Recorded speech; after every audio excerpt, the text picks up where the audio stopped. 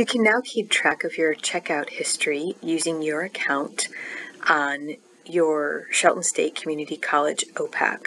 To do that, get to the online public access catalog, and then up here you'll have an option to sign in. I've already signed in to save us time, but if you click sign in, it's going to ask you for your My Shelton usernames and credentials.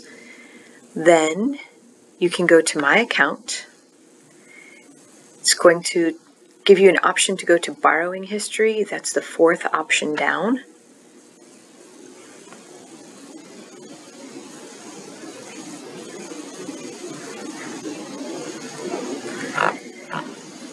This says you have not enabled borrowing history. Enable borrowing history in your profile, and you can just click on profile. Use the slider to enable your borrowing history. Changes are saved. And from here on out, you'll be able to see not only your checkouts and your requests or holds, your search activity, but also your borrowing history. If you no longer want us to keep track of your borrowing history for you, you can go to Profile and turn off your borrowing history.